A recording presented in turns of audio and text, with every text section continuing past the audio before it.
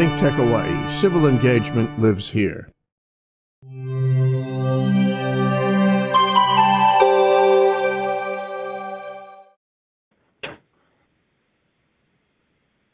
Ladies and gentlemen, boys and girls, and children of all ages, we are back with the Prince of Investment right here live on ThinkTech Hawaii. And I'm your host, the Prince of Investing, Prince Dykes, coming to you guys all the way live from the beautiful state of Denver, Colorado. And we've been broadcasted out of the beautiful state of Honolulu, Hawaii. But as always, don't forget to hit that like, subscribe, comment, and share button, and stay tuned for more. As always, I don't have a lot of time. I definitely know you guys and girls don't have a lot of time, so we're going to jump straight into it. So on this video, as you can see in the description box, I'm going to give you at least 5 topics or 5 ways or 5 tips of how to help or create a budget or teach your kids about budgeting. The reason why budgeting is so important, first I want to talk about the importance. The reason why it's so important is if you can't maintain a budget, you can't invest. Of course, we love to invest. Of course, we love to put money in places and things like that. But we first have to maintain and understand a simple budget. We all know this as an adult. If you're not an adult yet, you listen to the show. Yes, as you're making money, you're going to have bills, you're going to have expenses, you're going to have wants, needs, and desires, right? But with that being said, in order for you to invest, you will have to have some type of budget. For example, I make $500. I have to pay for lights, water, gas, insurance, whatever, and then I'm going to, and then I'm going to put money to the side. Something the great Warren Buffett said, that first, pay yourself first before you pay your bills. So for a prime example, most people say, I don't have the money or I can't save because I got too many bills. Pay thyself first. And I think that was in The Richest Man in Babylon as well. So first, let's go down to my handy-dandy list. The first thing is set an example. One, set the example and do it together. Set the example with your child. For a prime example, say, hey, like take with me my son Wesley. Hey, listen, I have a clear jar. These are my savings. This is mom and dad's savings. Wesley, this is your jar for your savings. When we get paid, they watch me save, and then he puts money into his jar, so he saves. So we're doing it together, and he's actually getting a chance to see us with a clear jar. A clear jar, you can see how much money is building and accumulating over time. So when he sees mom and dad's doing it, it may turn into some type of competition of, hey, I want my jar to be more, I want my jar to be bigger, something like that. The second thing is while you're doing that, while you guys are working together, create the budget together. Sit down and say, hey, this is what we're going to do. This is X, Y, Z. I'm going to save $2. You're going to save $1. It doesn't have to be your real savings plan, but we're kind of setting up something to where they know the importance of a savings plan, right? So that's the first thing you can do. Get a clear jar, do it together, match each other, right?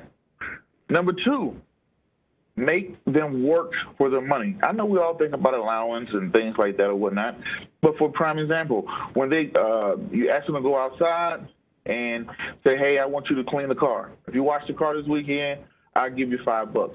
If you, outside of your daily chores, not just giving them money just because they're who they are, when they do something a little extra, you give them a little extra. Hey, sweep off the driveway, I'll give you, $1 to sweep off the driveway. Wesley, come down to my office, clean my office. I would ask him, hey, I want you to clean my office. How much are you going to charge me? He'll say 5 cents or something like that because he don't understand all the way. And I take pure advantage. So he would say, I'll do it there for 5 cents. I'm like, deal. We got a deal. We shake on it. He cleans my office. I give him his 5 cents. So he sees where this money is coming from. He sees that I have to do something. I have to do something in order to get this money. So sometimes parents love to give allowance. If you want to give an allowance, great, give an allowance. But I want you to also think of the concept of, working for it, making them work for it. Now he knows I had to do something in order to get this money because we all know when you become an adult, the money's not going to be handed to you. At least not for some of us, or not for the majority of us. And if it is handed to you, contact me because I like some handed to me too. All right, so let's jump into number 3. Now, when we do this, we want to show them the cost of stuff. When they want things, I want them to see the cost of it. For prime example, Wesley, he doesn't really understand how much money is equals to what? So number 3, let them see the cost. Hey, you offered to clean my office for 5 cents, but what you're asking for, you would like an ice cream. A cup of ice cream costs $2. You don't have enough money. So now he understands the money that I make from cleaning my dad's office is not enough to buy ice cream. So now he has to ask for more money. He understands that, hey, I have to ask for more money. I have to save up to get something, or whatever the case may be. All right, so now he knows, hey, maybe I should ask for $2 because with $2 I can buy ice cream. Or maybe I ask for $3 because I can save $1 and have some ice cream. Those type of things. So I'm teaching him how to negotiate. And, you know, I'm not going to tell him, I want him to understand that people will take advantage of you. So you have to be smart enough to not be taken advantage of and be responsible as well. So let them see how much it costs. Don't just say, hey, well, I just buy you this. They think money falls out of the sky. I want them to understand, hey, this is how much you're worth and what labors off your costs. Great way to learn about budgeting. Another thing, number 4, the jars, right? This is when you place the jars together. And what I mean by you place the jars together is, for prime example, just don't have one jar for saving. We all know that's what you can't do. I had a deep conversation today with some students at Gateway High School. Thank you for Gateway High School for bringing me in. And what we spoke about was, if you continue to save, right now, what is the national high on a savings account? It's roughly around about 1.25 according to bankrate.com the last time I checked. Maybe a little higher, maybe a little lower. But I'm pretty sure it's in that ballpark. I know my account is not getting 0.25 on a savings account, right? So you have to understand, well, that's not the whole picture. You just can't save. You must do something else with your money. First, no matter if you're an adult, you have some form of bills, whether it's a phone bill, a car note, mortgage, rent, anything. You have some form of bills. So first, when he's earning his money, they must understand, I must first pay my bills, right? 2, well, not first pay your bills, but first save for yourself or pay your bills. Either way, some people say, hey, you know, I want to get my savings up the top. Some people say, hey, pay your bills. I want my son to know, hey, you must pay your bills, because if you don't pay your bills, it goes onto your credit. And if you don't pay, you know, if your credit is messed up, now it affects you getting a job, or it affects you for business loans, getting a house, car, anything else like that, right? So bad juju. So first, you must understand, as an adult, you must pay bills. Second, you must save some money. Third, you must invest. You have to learn to invest. Because the point I was getting at, savings account is getting about 0.20 or something like that. But you have to look at it on the same notion that with the savings account being so low, you have to also understand inflation. You don't see inflation, so people don't think about it, right? And I told, you know, you got to think about purchasing power. If I was right now here in 2018 to dig a hole in my backyard, put $1,000 in my backyard, let it sit there for 20 years. 20 years later, how much money would be there? $1,000, right? Then let's say 20 years from now, in 2038? In 2038, I go up to the store, go to buy stuff. Do you think I'm going to be able to buy more or less? Probably less, right? The reason why I'm going to be able to buy less is because of inflation. The value of money continues to fall. The price of goods and services continue to go up. So as the price of services continue to go up, you know, I no longer, I can't buy the things I used to buy. If you take $200 today and you take $200 20 years ago, both of them went into a grocery store, both of them money still spend, you're going to be able to buy less and less and less. And you're buying less and less and less due to inflation. Now, what is inflation's percentage? How fast does inflation move? Right now, they try to maintain the Federal Reserve. They want to maintain the federal inflation between 2 to 3% or something like that. Last year in 2017, I think it was about 2%. So when you're looking at inflation moving at that type of rate, what people are trying to do, they're trying to keep inflation to be modernized. People don't think about it because Nobody knocks on your door and say, hey, let me have 2% this year because of inflation. You can't really see it. You just go to the store and things cost a little bit more and a little bit more and a little bit more, and you don't understand why. So that's the thing you must understand is with inflation. Now, you must beat it. You must match it. So you can't just save your money. You just can't pay your bills and save and think you're going to get ahead because the current interest rate society we're in now is not favorable for a saver. You're saving 2%, but then you're saving and getting 25 cents, but then Uncle Sam's inflation is coming and take $2 every year. You have a negative 0.75, right? So you can't win that way. You must put your money somewhere, invest it somehow to where you can at least match or beat inflation. You have, maybe it could be cryptocurrencies, maybe it could be, cryptocurrency, the stock market, real estate, renting out a house, all types of things you can do. Now, the next thing you want to do, number 5, the matching system, right? You pay out $1. Give the kid $1, your son, your daughter, nephew, whatever the case may be, you give them $1, and you say, hey, if you don't spend that $1, if you bring me that $1 back next year, whatever you got in your savings by the end of the year, I'm going to match it. By the end of the year, if you have $50 in your savings account, I'm going to match that $50. It's kind of get them in the notion of you guys working together, and also getting them prepared for if they go into the employee world and they work somewhere where they have the government matching. A lot of us have matching systems, but a lot of us don't know how to take advantage of the matching systems. We don't know how to take advantage of the matching systems because we don't understand, we don't even know what it is. We don't even know the power of it. We don't understand, every $1 I put in, they're going to match me, then they're going to invest. Some people don't know, and they don't take advantage of it.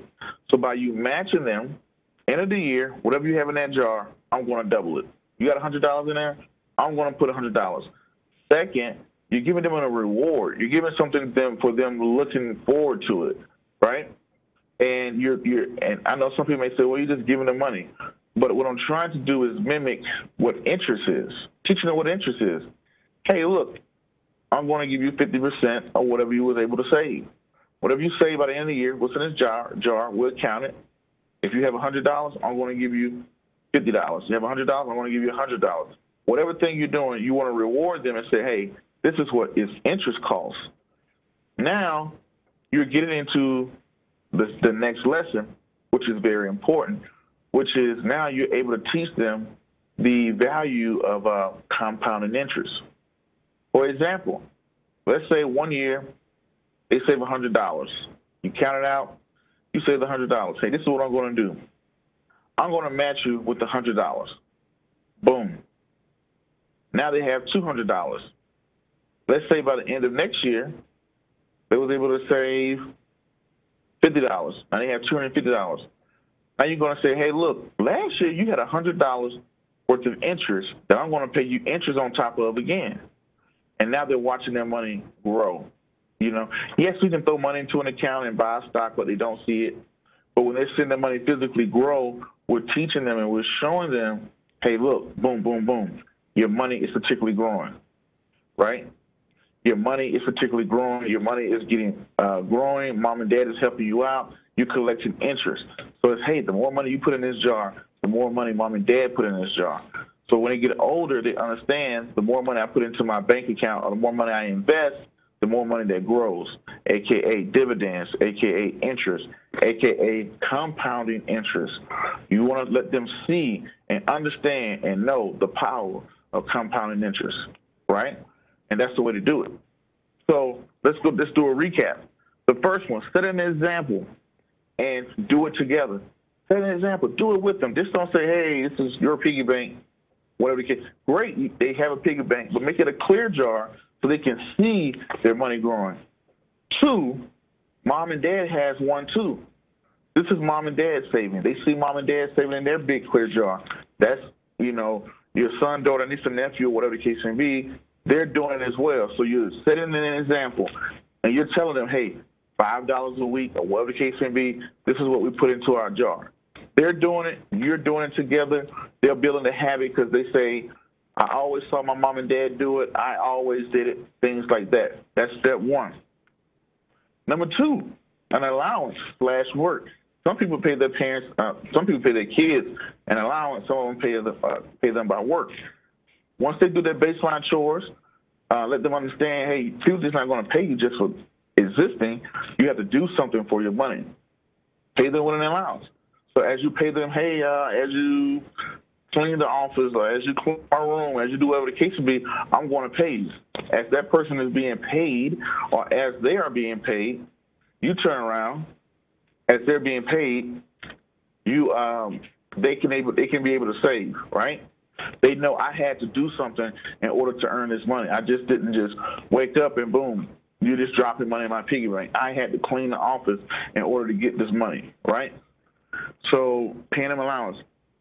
3, kind of piggyback off 1, using the clear jars and having step jars, not just one big savings jar, but let them know in life there's more to it than just saving. 1, you got to pay your bills because you got to pay to live. Jar number 2, this is your savings jar. Jar number 3, this is your investing jar. Because we just went over, you just can't save your way to investing. You have to set back. You have to you have to invest your money some type of way. So that's the 3 ways. That's number 3. Number 4, let them know how much stuff costs. Right now, I'm trying to teach Wesley the value of money. He doesn't really understand, how much money would ever cost. I said, Wesley, when I clean my room, he wants to clean it for 5 cents. He cleans it. He doesn't really understand, but let him see, hey, you clean my room for 5 cents, but this ice cream costs $2. You don't have enough money.